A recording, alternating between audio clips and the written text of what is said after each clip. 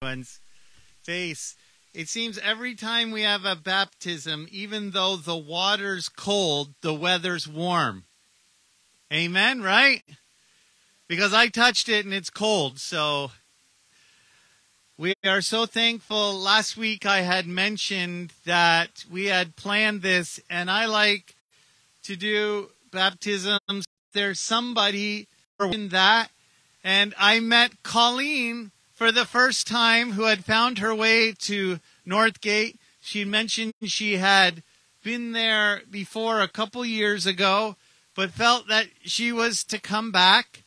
And Colleen said to me, I didn't remember her, sorry Colleen, but I don't have the best memory going.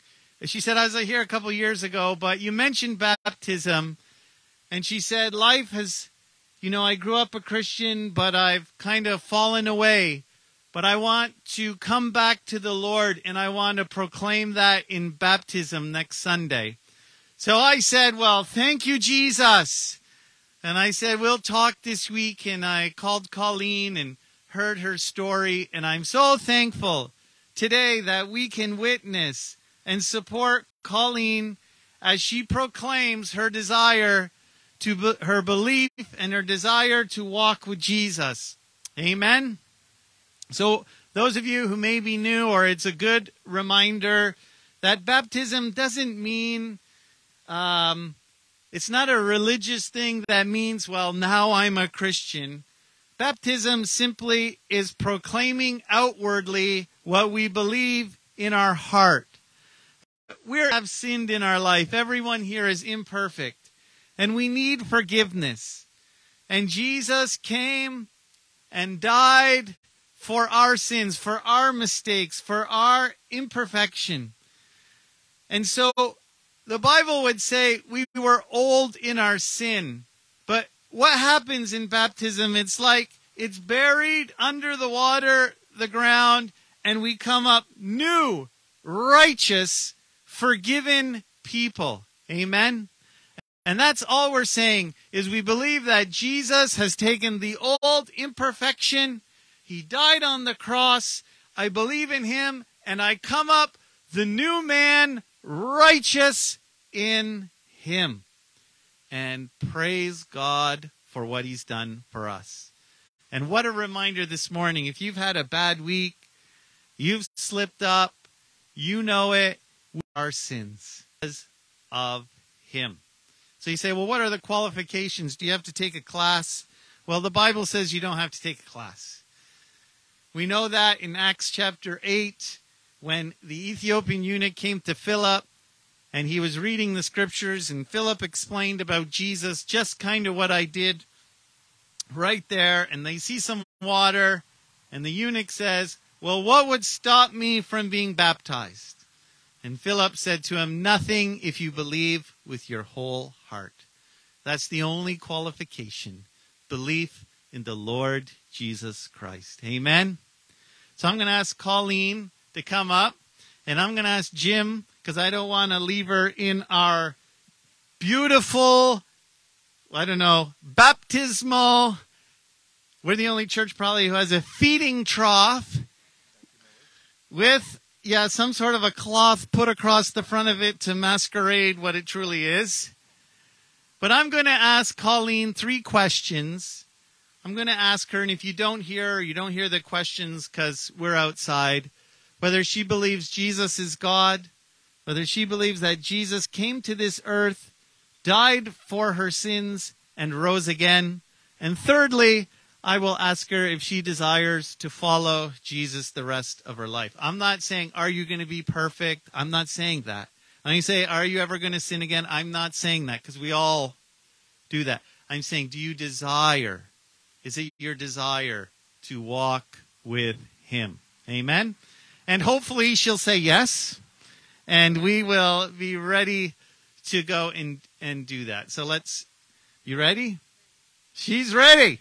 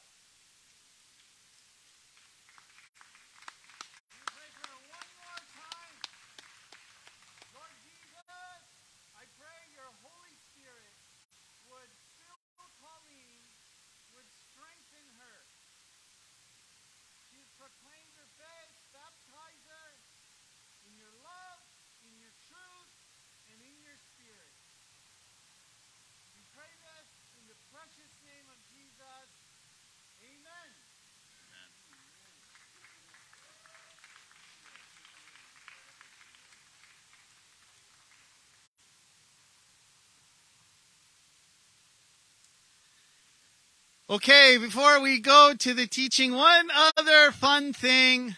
We have had the joy of having 2 students from other countries join us for the majority of the year. Maeve there, the Biltons have joined us these last few months. It's been a joy to see Maeve with them. And Lucia, and probably you guys have met Lucia. She's been here 10 months. And I can say she's been to youth group too. She's an absolute blessing. Big smile and just a joy in youth group to hear her pray and encourage the other kids. But this is their last Sunday. And so we want to send them out with a good body of Christ prayer that the Lord will bless them as they go back home. Amen? So come on up, and maybe Jim and Sharon, Tabitha,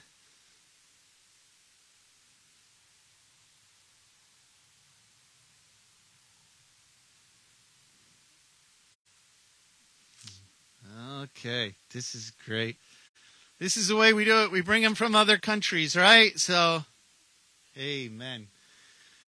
Tim and Tabitha, Jim and Sharon, just awesome job loving these girls, amen. And there's going to be lots of fruit. God is faithful, and we have these opportunities to love people. What a joy. So let's pray now. Lord, thank you for Lucia and Maeve. You love them so much. And I pray right now that they would sense and feel and know and think about your love. Lord, we pray as they go back home that they would remember all that they've learned about you. That they would grow, that they would find churches and places where they can fellowship and be encouraged in Jesus. Lord, this is a really big world with lots of people, and you know that, billions and billions of people, many nationalities, and many people need you. So we pray as they go out that you would use them where we will not go, and you would just shine a blessing, as we sang this morning, upon their lives, Lord Jesus. And I pray as they go, I'm sure there'll be a little sadness too for them and for the homes that they leave.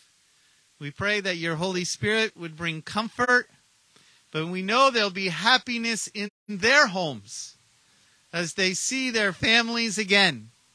So, Lord, we ask you to put your hand over all of these things, and we give you thanks for the opportunity and the blessing to meet and to love people.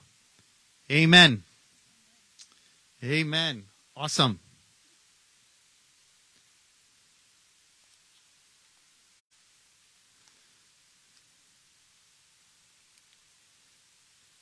Yeah, we do have a picnic after. We have hamburgers and hot dogs, and people have brought salads. So please, if you can, stay. We'll just kind of move to the backyard where the barbecues are, and we have the tables set up on the deck. We'd love for you to stay. And this evening, there is a hymn sing at Don and Marg's. They would love to have you. So if you're interested, Don's there under the tent with the hat. Come see him, and he can tell you the directions to that. Their desire is to see the body of Christ come together to worship Jesus. Amen. So a regular week at Northgate. Prayer walk on Wednesday. That's what we're summer schedule pared down to. But if you're free on Wednesday, we'd love to see you. So Lord, as we spend a few minutes in your word, we pray that you would bless it this morning. Amen. So we're in our summer series of kids. Thank you, Carrie. Thank you, Rebecca. Sunday school kids, yes. Feel free to head on out there and play with each other and maybe the kitties that are back there too. We got everything. Chickens, cats, dogs. Yeah. Yeah, kids, go enjoy. So, summer series. Wisdom.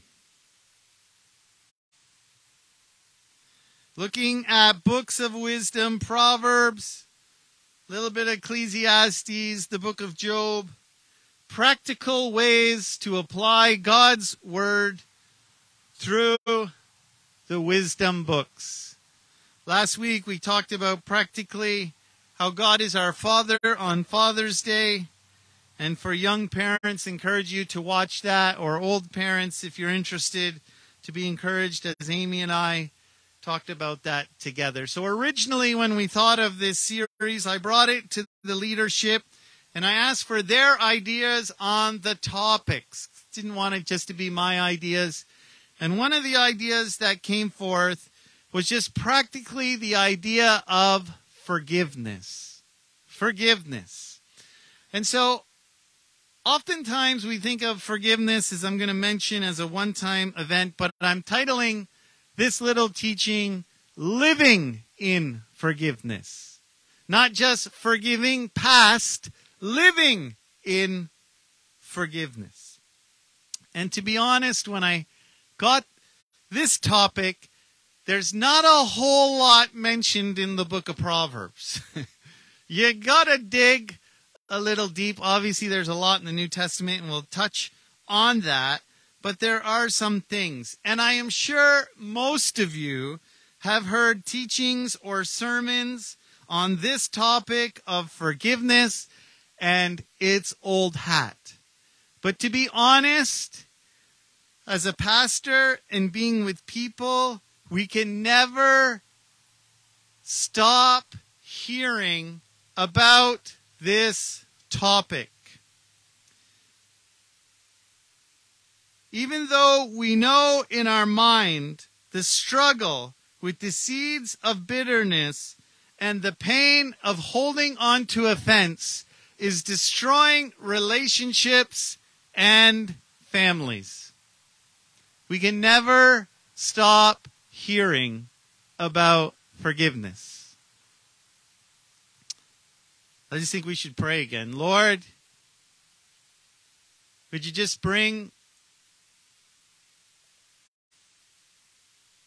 your Holy Spirit to open and soften our hearts into those areas that we've locked pretty tight.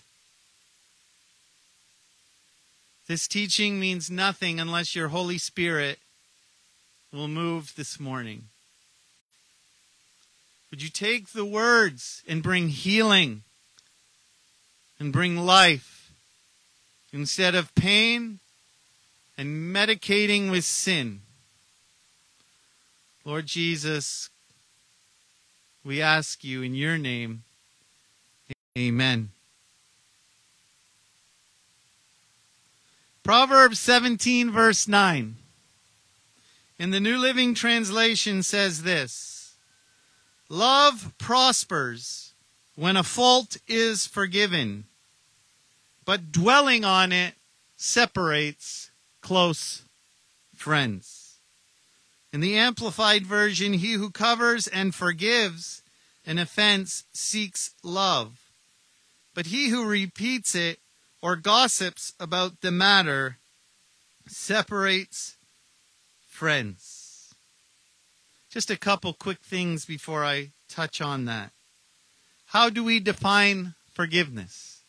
Because I think sometimes we have a misunderstanding of what forgiveness is. Forgiveness is letting go of a debt that someone has caused in your life through sin. Someone has hurt you, and it's easy to want revenge or to hold on to the pain and hold them to account. But forgiveness is simply saying, I let go of that. I release that. And we know that's what Jesus did for us, because we caused him pain. and Christ through the cross released us from the debt that we owe. Jesus is pretty serious about this and said it's not an option, it's a must. Forgiveness is not trust. Forgiveness does not mean that I now all of a sudden trust you. Forgiveness does not mean I don't have boundaries. Forgiveness does not mean I have to be your best friend.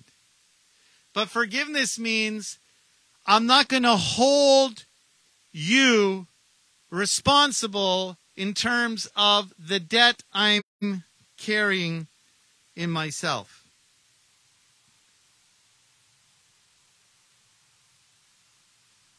Sometimes, as I mentioned previously, if someone has done something, we say, I forgive you. But I want to tell you again, as I mentioned before, that forgiveness is not a moment, but a lifestyle. Because the reality is, there's lots of triggers in life that can bring back that pain again and again and again. And I believe that's why Jesus said to Peter, 7 times 70. How many times do I have to forgive my brother? And oftentimes we think it's separate ordeals or different people. Well, what if it's the same sin and the same person? The answer's the same. Our lifestyle is one to let go of the debt.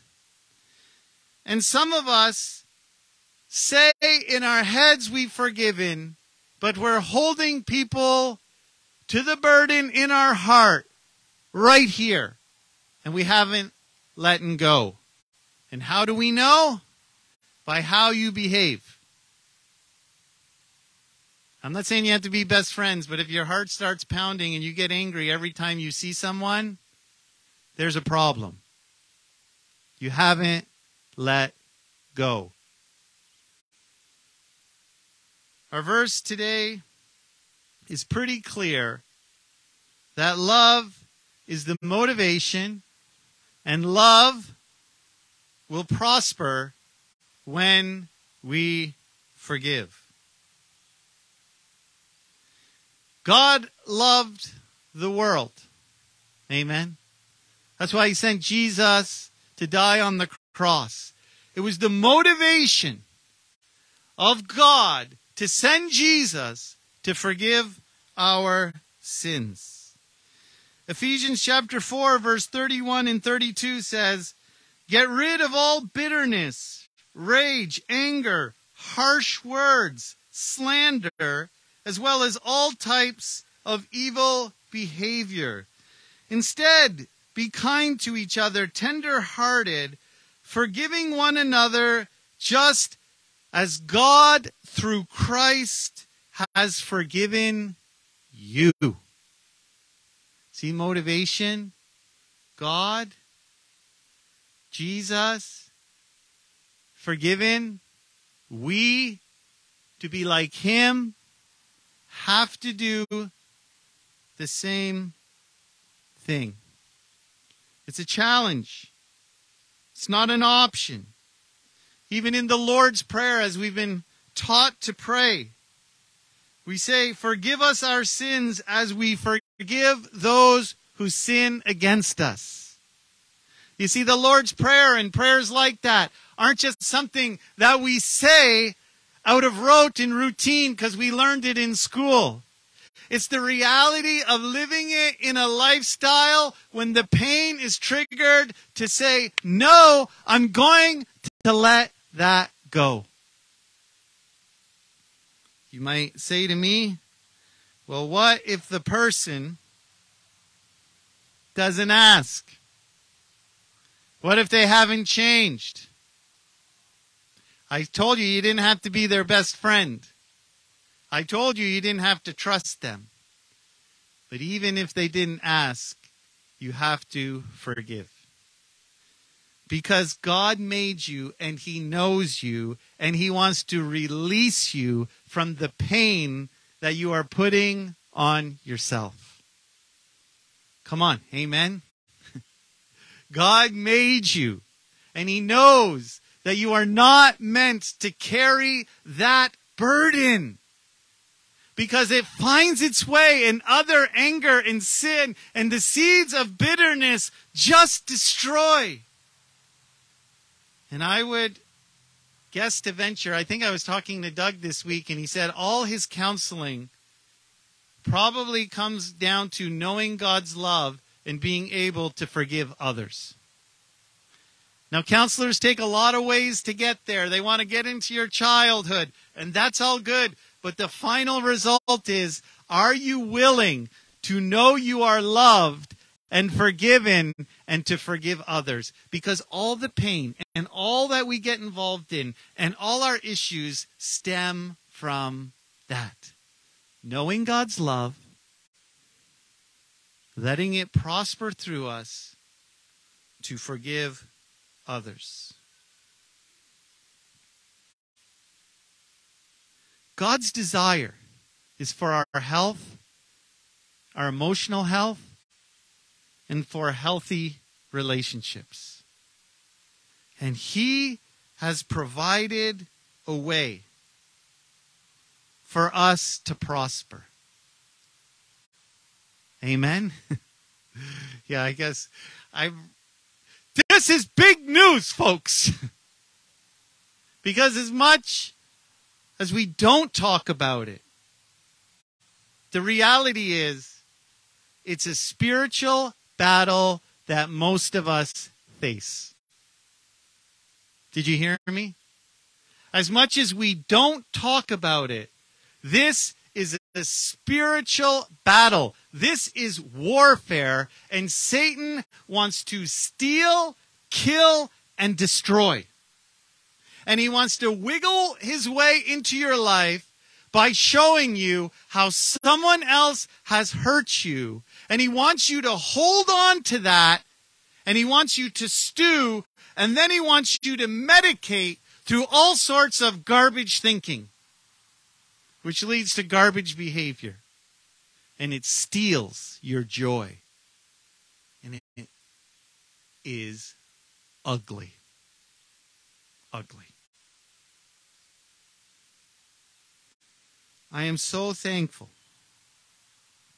that we have a God who wants us to be healthy. And He has given us everything we need. And He's explained in this spiritual battle, even in James 3, when he talks about wisdom, which was from the Proverbs, and prospering. If you know that section in James 3 where it talks about wisdom, wisdom isn't selfish. It doesn't desire its own. It doesn't hold on. Wisdom is pure. Wisdom is peaceable. Wisdom is willing to yield. That brings forth a harvest of righteousness in your life. No one here can say they haven't been hurt. And I'm not here to say what is big or small, because it's big to you. It could be, I think back and think how I could have felt rejected by friends when I was young.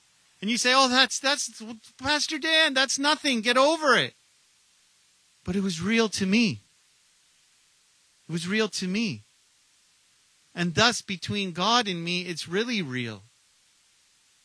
And His indication is, Dan, don't hold on.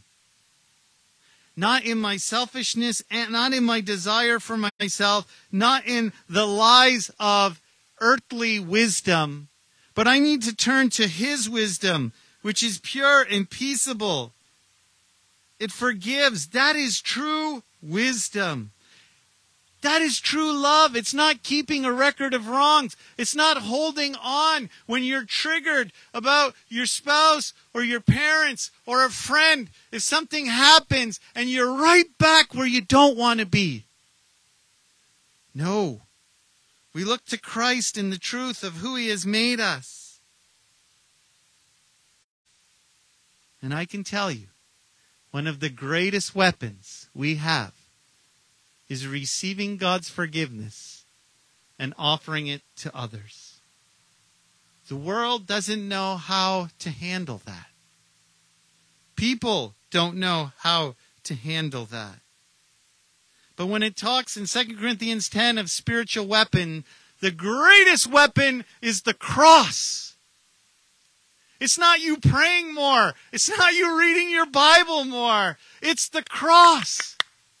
And believing what Christ has done and letting it flow through you so love can prosper. The weapon is His weapon, not your effort. Come on. We're outside. I can't hear you.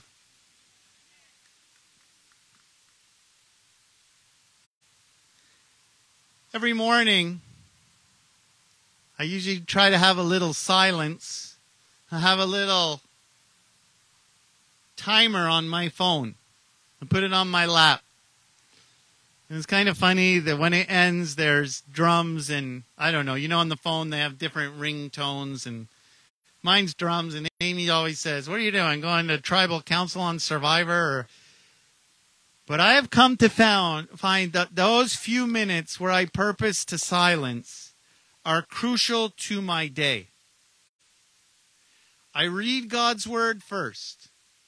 I'm reading through. I pray. And then it's time to listen. I set that timer. And I did that yesterday. And I said, "Lord, I want to listen to you. I want you to use this message, but I want to hear you, Lord." And it was just in a moment. As I listened, I heard God's word come to me in Matthew, where it says, "Come to me, all who are weary and heavy laden." And I never looked at this verse like that. Like, what does this have to do with forgiveness? Again, "Come all who are weary and heavy laden, and I will give you rest. Take my yoke upon you. Learn from me, for I am humble, gentle, and meek. You will find rest for your soul. My yoke is easy, and my burden is light." And often we think of tiredness with this. Maybe you're physically tired, but there's many of us who are emotionally exhausted because we haven't forgiven. And we don't tell people, but it's coming out in our behavior. And we're so exhausted, and what we need is true rest. And if you see that unforgiveness like a heavy load on your back, what this verse is saying, Jesus wants to take it off your back. He wants you to be like Him. He wants you to yoke, which means to walk together. You see, He's humble. He's gentle. He's meek. He's forgiving. And He's saying, "Learn from me." Well, what did He do? How can we learn from Him? In His meekness, humility, His gentleness, what did He do? Even to those who were crucifying Him, He said, "Father, forgive them." And He says, "Come, be like me. Yoke yourself to me. Learn from me, and I will give you rest." Now put that again with forgiveness. He's saying this morning, are you coming in emotionally, not forgiving someone, holding on to bitterness?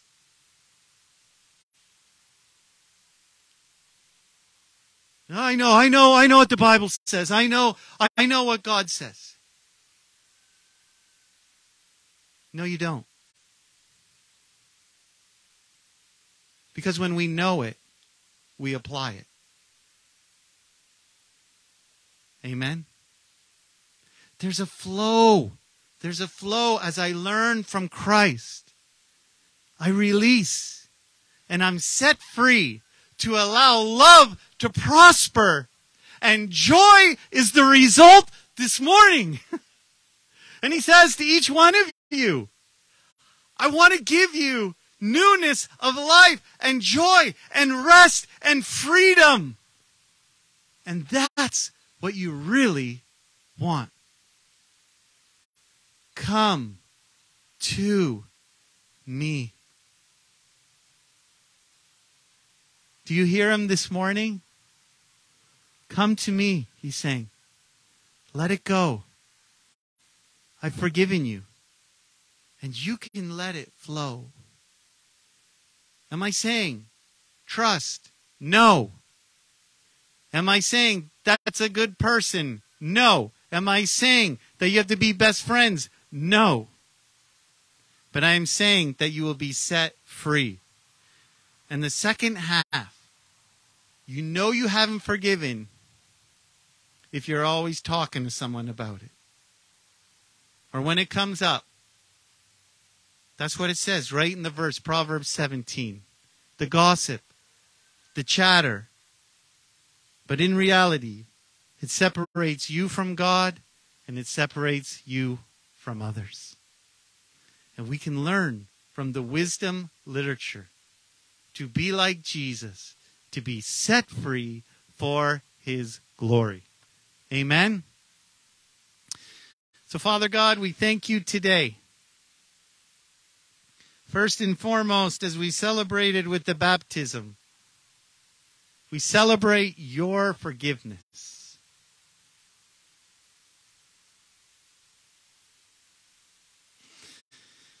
Maybe there's somebody, I usually say in this room, but on this lawn,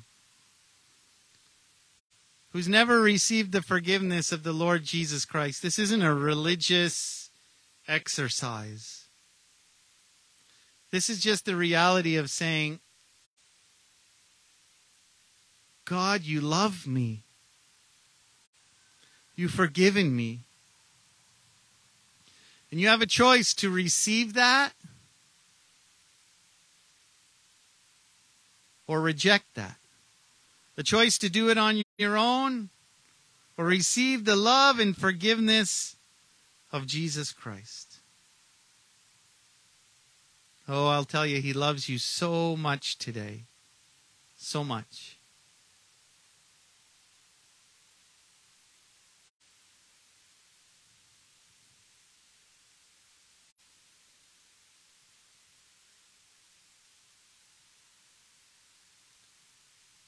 If you've never received that, the Bible says, believe with your heart, confess with your mouth that Jesus came and died, rose again, and you will be saved.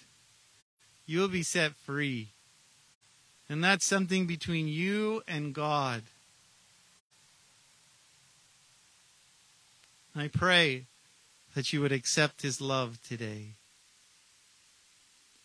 For the rest of us, this lifestyle of forgiveness, we have no chance without the power of the Holy Spirit within us.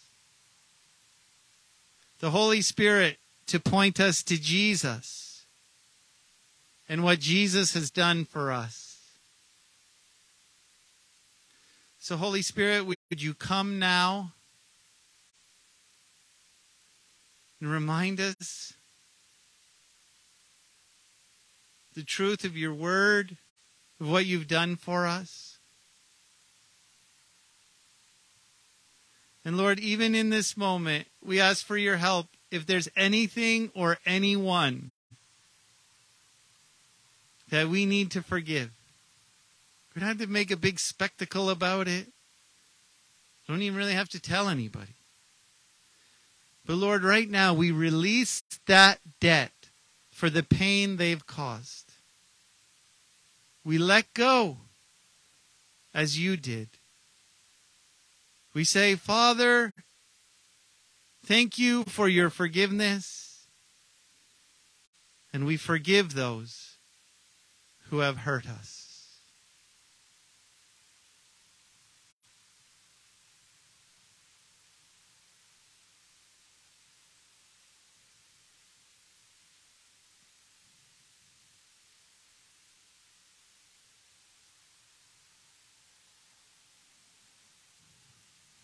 May love prosper in our lives as we forgive the faults of others. May agape prosper. Lord, we're going to be offended, we're going to be hurt, but may we be like you and let go.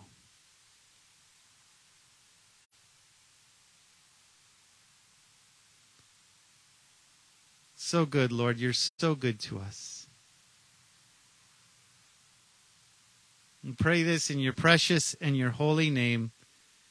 Amen. Amen. So we usually do pray together.